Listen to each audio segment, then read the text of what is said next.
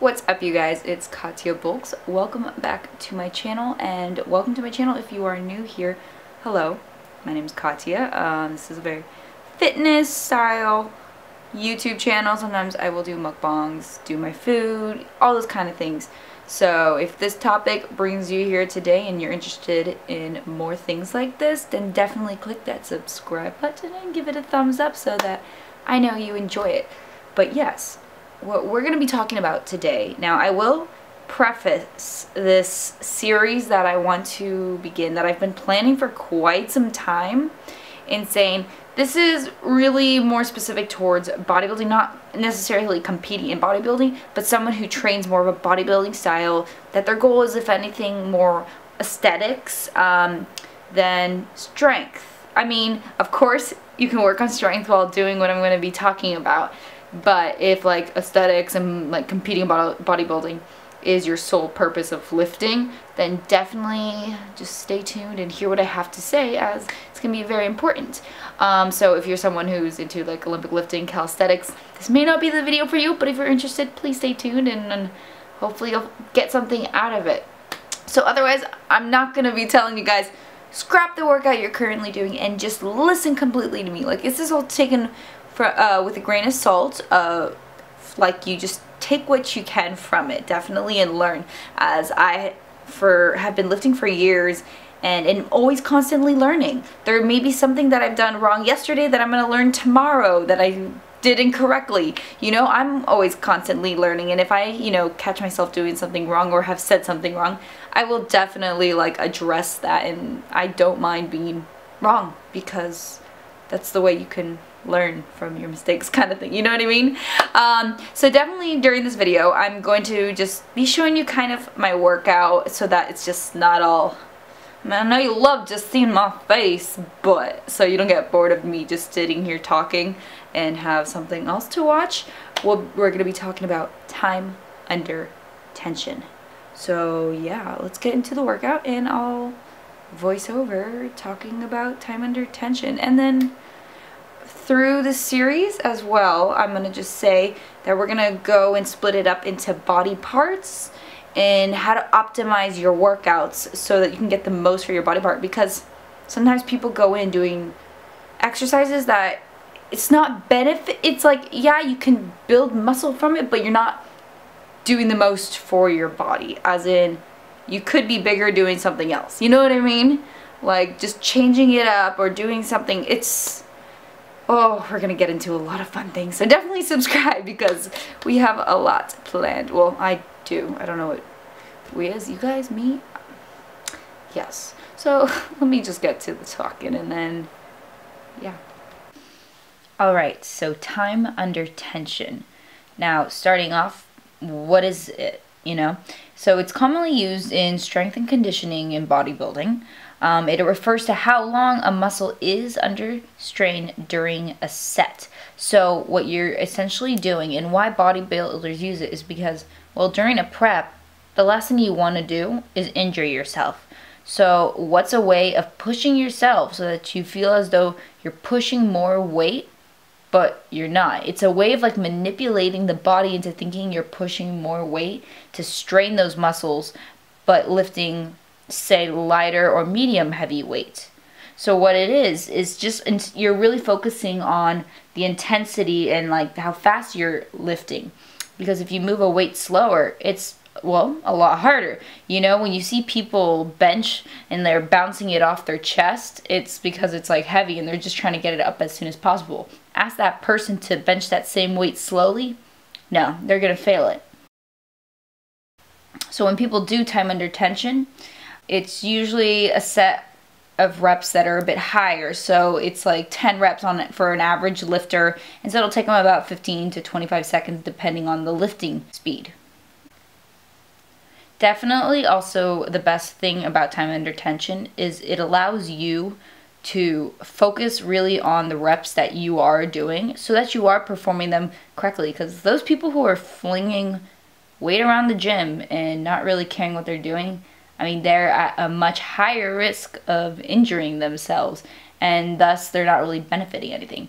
Plus, if you're going to be doing like isolation movements, say like the biceps, and you're just trying to fling more weight and trying to do bicep curls, but like, oh, you want to be a bro and you want to like do the 30s instead of dropping in just doing the 20s. Well, guess what? You're going to be utilizing a lot of other muscles and not strictly concentrating on the biceps. That's why also picking certain exercises is really important as well when you're trying to implement like time under tension into your training. Like, for example, a powerlifter can still use time under tension in their training. Like, sure, their ultimate goal is to push like a 1 rep max, but they can always knock down the weight and like make it so that it feels much heavier by timing their sets and slowing down the reps that they push, so to minimize any chances of injuring themselves, especially when preparing for a competition. So definitely it can be utilized for those kind of athletes as well. I mean, of course, with Olympic lifting, it's kind of different because you're literally flinging the weight above yourself, you know? So it's kind of hard to implement it with that. So now going into how you can implement this, and definitely tips on when you are implementing it, is 1, beware of the lockout. So what I mean by that is avoid spending a long amount of time during the easiest portion of the exercise, which is like, you know, say you're benching, it's the top of the bench. So the easiest part of the lift presents the least amount of stress on your muscle. So try not to spend too much time up there and make it so that it's like a fluid movement. A second tip, try to maintain a steady tempo. So a typical tempo in seconds for each rep during a set would be like 2, 4, 0. So the lifting, lowering, and pausing. So you might lower it, lift it, like push it up like 1, 2, and then when you're lowering that weight on the like benching per se, you're counting to 4. So it's a little longer when you're going down and a little faster when you're moving up. So you want to spend more time on the eccentric portion of the movement. So that refers to the lowering portion when your muscle is slowly elongating. Slowing down the eccentric portion of the lift causes more muscle damage and hence encourages more growth. So boom, you get to build more muscle, like, and you're not having to push like crazy ass heavy weight. So I mean, I don't know if it's sold itself to you guys yet, but this is just, yeah, mind-blowing to me. But it shouldn't also be mind-blowing because this is something that bodybuilders have been using for years. If you've ever watched the movie The Perfect Physique, they talk about it in there.